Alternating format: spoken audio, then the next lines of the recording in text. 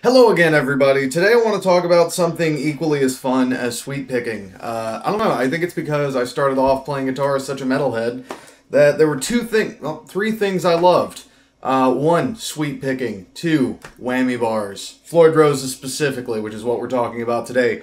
And three, having 24 frets. How awesome is that? And you grow up. Either way, the whammy bar still provides me with a lot of entertainment. So let's go ahead and talk about this guy. I'm probably going to add this to the beginning of the video. If you have any questions at all about the Floyd Rose, just ask me. I know how complicated these things are. I set my own up. They suck. But once you get them there, they're super fun. I'm not really going to be focusing on tricks like flutters and dive bombs and stuff like that. You can go look at that stuff elsewhere. You can just look up whammy bar tricks, and there's a lot of them. The motorcycle trick, and dive bombs, and like a ring modulator effects. But that's not what we're talking about today. What we're talking about today is making this sound like something useful. Number one, if you have a Floyd Rose, go get it worked on. If you don't know what you're doing, if you don't know what this guy, if you just got one, you're not entirely sure about it, go to your local guitar shop or whatever. And have them set it up for you. And if they ask you, how do you want it set up? Just say, I don't know, normal. And then if you want to ask some questions about how it works, do that. Because knowing how this thing works helps out a lot. Just in general, if you're going to own a guitar with this thing on it, you're probably going to want to know how it works. But long story short, the Floyd Rose specifically is a floating tremolo system. You can set up most tremolo systems to float, but this is kind of just default. It's going to float for you. And what that means is that you can pull it back to make the pitch go higher, and you can push it down to make the pitch go lower, which most of them can do. I don't know if you noticed, I did that with my voice too. Higher, lower. So let's talk about how to actually use this thing effectively other than like stupid stuff like that, What I like to do with it personally is use it the same way that I might bend a string. So if I'm going to take like the 7th fret of the G here with my 3rd finger, I'm going to bend it up to where it sounds like it's the 9th fret of the G. So here's the 7th fret, and here's the 9th fret. So I'm going to just push that string up. Hopefully you know what bending is if you have a Floyd Rose. And I'm just going to push that string up to where this note sounds like this note. And there it is. Awesome. So we're pretty much doing the exact same thing with the whammy bar here. Now, if we want the pitch to go higher, we have to pull the bar up this way. If we turned it this way, we could just push it down. But we're, we're making it go that way. We're pushing this guy down like that. So we just do the exact same thing that we would do if we were just bending, So if we have this note, or this pitch, and this pitch, we want to play this note, and then pull this bar up until it sounds like that note, right? Now the way I've got my arm pulled out here is a little bit awkward. But basically, once you get the hang of it, you'll wrap your fingers around this bar here, which is very awkward. I'll go ahead and say that. The Floyd Rose is very awkward. And you pluck the string, and then you curl your fingers around it and pull it up until it sounds right. This is a very difficult maneuver that takes a lot of nuance and a lot of touch to it. But that's kind of the first thing you want to do if you're getting into these things with the Floyd Rose, all this pitch stuff, is just work around making, modulating one pitch to another pitch. It's not going to be pretty for a really long time, I can promise you that. Or maybe it will. Maybe you're really good at this and I just suck at everything. But however it goes, that's how you have to start, is going from one pitch to another pitch by modulating the bar. And then you do the exact same thing, just backwards. So instead of going up a step, we go down a step. So we're going to go from like the 7th fret to the 5th fret like this.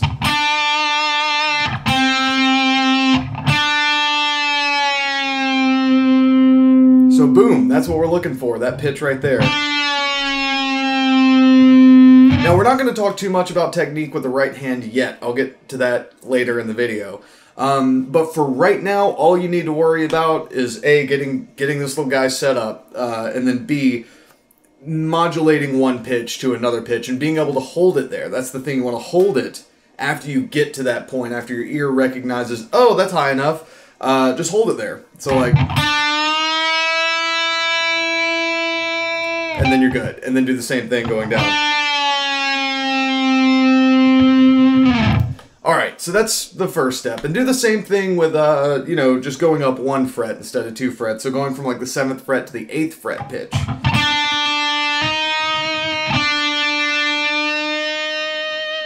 You'll notice that when you do this, when you go like a half step, things are a lot more finicky with the Floyd Rose here, because it doesn't take a lot. It takes a lot less than you would think to make that pitch change.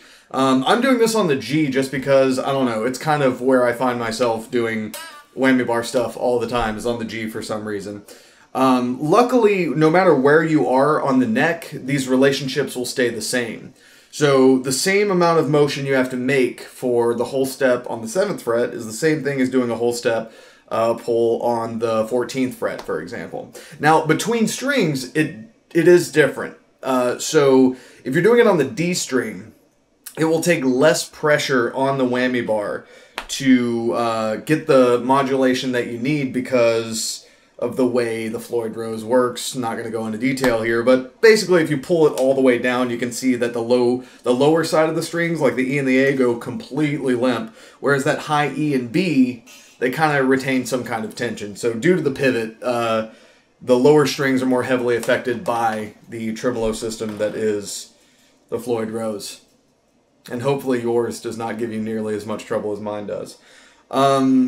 Yeah, so you do that for all the strings if you want to. You know, I find the D and the G are really good kind of areas to do this kind of stuff with. But you find those little, you know, relationships that your right hand is going to build. For the D string and the A strings, you have...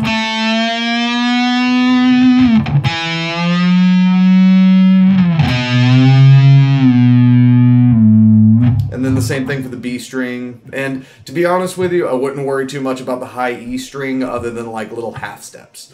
The B string.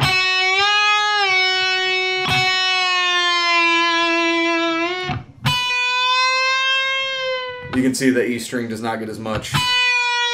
When you go down, you can get a lot out of it, but when you go up, you're only going to get about a half step, depending on how you're set up there. So, good job! I'm proud of you guys. I'm so proud of you. Keep making noises. For the record, I will also say, my roommates can contest to this, sounds crazy. You're going to sound like you're an insane guitar player for a while, for a long while. Usually my roommates, when I was doing like really... like a lot of practice with the Floyd Rose, they would just barge in and be like, "What are you doing? Quit! Quit doing this. It sounds like I'm in like a carnival." But yeah, now let's talk about some of the more nuanced stuff and also how to implement what we've learned. Hopefully you've practiced it enough. And actually put it into some exercises and some useful, you know, etudes, if you will. I'm not giving you guys etudes, but you know what I'm trying to say. Something musical that practices a technique. So let's take this idea of just like the 7th fret on the G and going up a whole step and going down a whole step. The first thing that I started doing was like I would play the 7th fret, I would like pluck it, and then I would play the 9th fret and pluck it. Then I would play the 7th fret again. And instead of plucking the 9th fret, I would pull the whammy bar up to that pitch. Now, when you do this all together, it looks and sounds like this. And I'm trying to do it rhythmically, have control over it.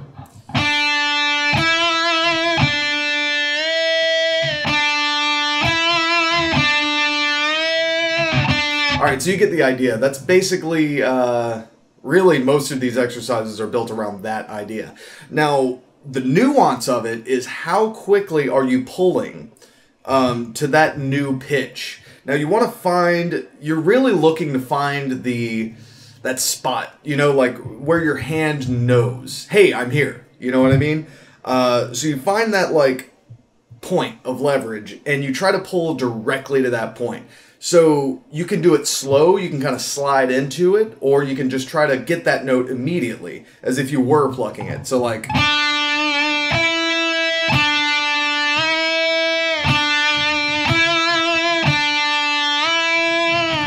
And you can do that like trying to pull to the note or just slide into it. You get the idea. So just try both of these ways out. I find that pulling to the note will kind of lock the position of the whammy bar where it needs to be into your brain. It's really just a matter of feeling where that tension needs to be, and it's different for every guitar. So just go over this exercise.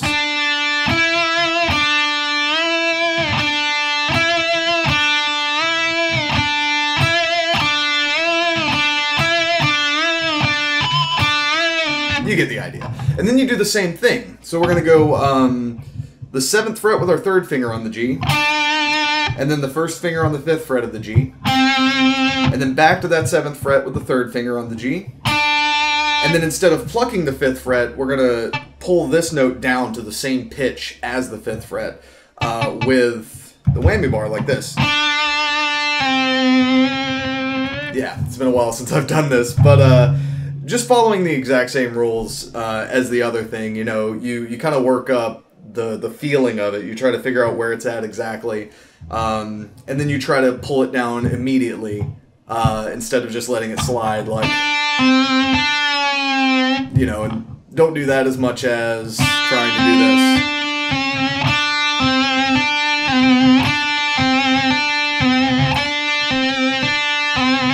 You get the idea. So then you just get this.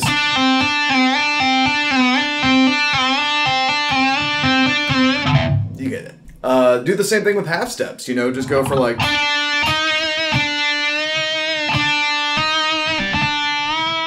You know.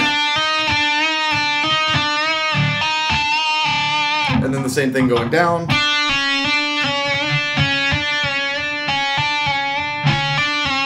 You'll notice that it's a lot smaller of a motion when you're doing half steps, kind of a very gentle touch. Now let's talk about kind of the nuance of the right hand, like holding on to the whammy bar. One of the nuances is the position of, the angle of the arm coming off the Floyd Rose. You know, you can change that angle. So if it's like way the hell up here, it's like super like high off of your guitar, and you find it's very difficult to kind of hold that while keeping your pick near the strings, then go tell somebody to re-angle it, to change the pitch of the arm closer to the body. I personally like the arm to be pretty close to the body. This one I gotta actually change. It's not my normal position, but you get used to stuff. It's not that big of a deal. Holding the whammy bar while having your pick on the strings, super hard to do. It's very awkward, and it doesn't feel normal for a really long time. I would say, like, as somebody just getting into this, I'll take that the same way as I take somebody learning how to finger pick. And the best way to get used to it is to just do it all the time. Always finger pick something if you want to learn how to finger pick. You know, like if you're going for something with a finger pick or with a normal pick, do the same thing with your fingers. And that's the best way to get used to it. So with the whammy bar, if you're trying to get used to holding it in your right hand while keeping your pick on the strings, keep it in your hand all the time, no exceptions. It's going to feel awkward and weird, and it's going to feel like you're doing it wrong, but you're not doing it wrong because there's no real right way to do it. There's just ways to do it, however we all work around it. So just get used to it. It's going to suck for a while. Just hold it in your hand. Try to find out what makes it better for you personally. Like I said, I found out probably 2 years after using a Floyd Rose that you can change the pitch of the arm. Because most of them, I'm telling you, man, they come out here like that. They're just like super high off the body of the guitar, and you have to lift your hand up and reach for it every time. So mess around with angles and pitches of the arm, and so on and so forth. You get the idea. Now, when you're holding the bar in your right hand, it's kind of, your fingers just kind of curl around it, and they gently hug it the entire time like this. Let me get a close-up of that, I guess. So we've got this going on, where these three fingers are just going to kind of chill around that bar while you're plucking stuff. Ha! Hello! You've never seen me this close before, have you? I love you. So we've got this grip. Thank you, phone. We've got this grip on the bar with these three fingers. Now, the reason we curl our fingers around it is because when we need to pull up, that makes the pulling motion. We have to keep those fingers around it. But when we push down, we actually straighten our fingers out. So we're curling and we're pulling, and then we're pushing. Because I don't know. I mean, you can keep your fingers around it. It just feels weird to me. So when you're pushing down, don't worry. I mean, straighten your fingers out or don't. It just, everybody I know that uses a Floyd Rose straightens their fingers out when they push it down. So yeah, it becomes more of like a I don't know, a pressing motion rather than, they're two separate motions basically. They're not the same thing. It's a pull and then a push. So yeah, work on those pitches, you know. And remember, it's just a fine little touch. It's a fine little touch, especially when you get to those half steps. Also, this grip that I'm talking about over the whammy bar, which mine is loose right now, is good for vibrato all the time. You can just, you know, you can go for a lot of different kinds of vibrato with the Floyd Rose, which is why it's really cool. It doesn't take nearly as long to learn how to do this with a Floyd Rose than it does with your left hand. Left hand vibrato is very difficult.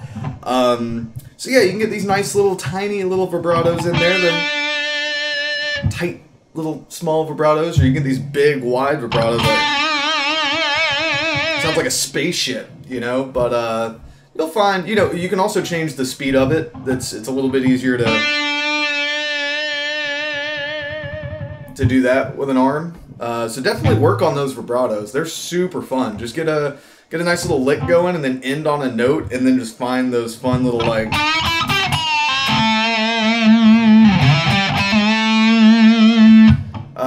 you know, there's a lot of stuff you can do with it. You can do like left-hand taps and keep doing vibratos. But that's more of an effect, I guess, so I don't really want to talk that much about effects. But let's talk about something that I do all the time, which is sliding into a note using the whammy bar. So you start, it's basically the same thing as a pre-bend, like a pre-bend and then letting the note fall down, or just bending a note up. So basically you position the whammy bar somewhere else before you play the note. In this case, you can push it down, give it a dip, and we're going to be playing the 5th fret of the G here.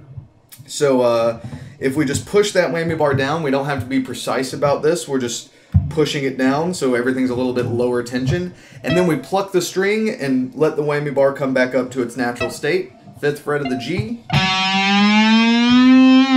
That's the motion, but I'll speed it up a lot, you know. I do that all the time. I don't really think about it anymore when I do it. The same thing for pulling notes up. I don't know, that was a terrible example, but you get the idea again. That's why, because I usually do it mid-phrase, so it's like you're just kind of popping the whammy bar down to get to a new note.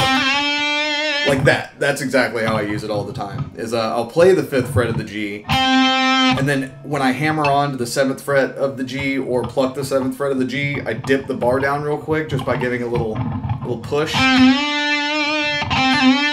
then I'll add a little vibrato on there, just make it nice and sweet, nice and spicy. Yeah, so that's one thing, and I guess you could do the exact same thing. Oh, that sounded neat. That's cool. There's a lot of cool stuff you can do with this stuff, man. So like, in that case, I played the 9th fret, and then as I slid down to the 7th fret, I pulled the bar up. I didn't push it down, I pulled it up, and then it kind of went back to that 9th fret pitch, and then I let the bar go, so it was...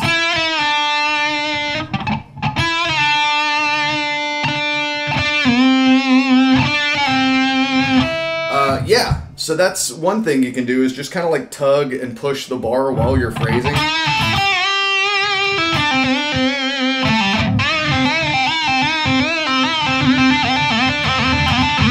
So I'm literally just screwing around here. I'm not even like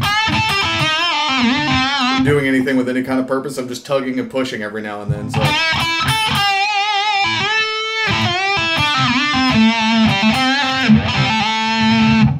That's another quick trick. My springs are like not muted at all right now. It's terrible, so I'm getting a bunch of spring noise.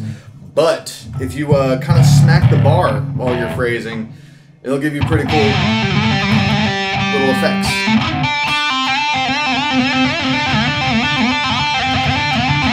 And if anybody's a fan of I, they know you can just sit there and tap that whammy bar while you're playing.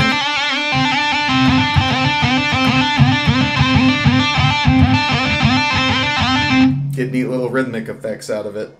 It's like some kind of weird, I don't know, LFO. Screw it. There were some other things I wanted to talk about. So let's talk about, that was a very aggressive, like, let's talk about other stuff with a whammy bar, which 90% of this stuff I didn't really think about beforehand. Yeah, so doing those little dips while you're phrasing is pretty fun. Using that pitch stuff in phrasing is kind of the next step of what we're talking about here. So like we've worked on the, you know, finding those positions and stuff, but then actually incorporating it, like where you take that note and then use the whammy bar to pull it up to your root or whatever phrase you're using. So let's use a very simple phrase of, let's see. Yeah, we'll just do that. So let's say it's 7, 5 on the G, using the third and the first finger. So third finger, 7th fret of the G. First finger, 5th fret of the G. And then third finger, 7th fret of the D. And then first finger, 5th fret of the D. And this is where the whammy bar comes into play. You pull that note up to the same pitch as it would be on the 7th fret of the G, or the D, sorry. And that's what we're looking for there.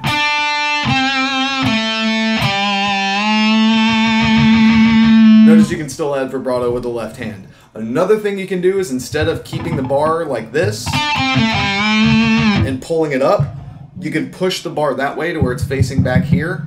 And just give it a quick little push, and that's just another thing that you're going to have to feel out. And you can also do the vibrato down here if you want. Just mess around with it. I will say that, like, using the whammy bar, 90% of it's just keeping your... I make up statistics all the time. 90% this, 70% that, 80% that. I bet 37% of you hate this video. Yeah, so, like, just keep your hand on it and just screw around with it. Like I said, you're gonna sound like an idiot for a long time. I know I did. Like, my roommates hated me because it was just...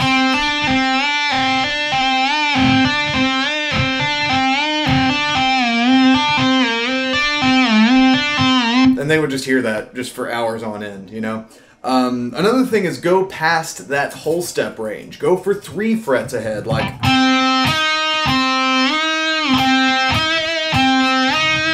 And then 3 steps down. Or sorry, 3 frets down. See, I can't find it. There it is. You get the idea. Then incorporate it to melodic exercises using like the linear scales up 1 string. I've not slept in a very long time. I'm very tired right now. But you guys get the idea. Now, another fun thing to do is to tap the whammy bar every time you go into a new note. This requires a lot of left-hand tapping or some real comfort with holding the whammy bar while you're playing and stuff. But basically just give the whammy bar a little dip every time you go into a new note. Or you don't have to do it every note, but you get the idea, just like if you want to emphasize a note. Like that, just do that. But really what all these whammy bar tricks are going to do for you is expand your tonality, your phrasing, your armature, if you will, your timbre. There's so many words for music stuff. I barely know what half of them mean, but sounds neat and weird, you know? The whammy bar is definitely used for sound effects. You can do a lot of cool stuff with it, but you can also use it with musical tact and taste and nuance and beauty. and not just like, I'm Herman Ree. You know, you can actually...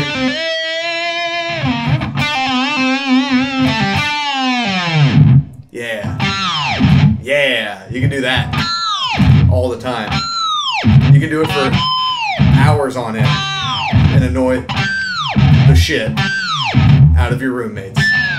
Okay, anyway, not about that at all. Try to use the whammy bar, you know, like try to like build it into your phrasing using these like little pitch tricks. So instead of just sliding up into that 9th fret, why don't you use the whammy bar to do it?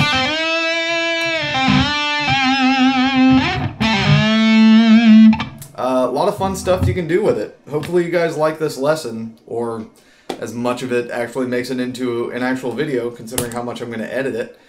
Hopefully I'm not too rambly. I don't have much sleep on my brain right now. So if you want to know more whammy bar tips and tricks, you just let me know. Hopefully this one was fun.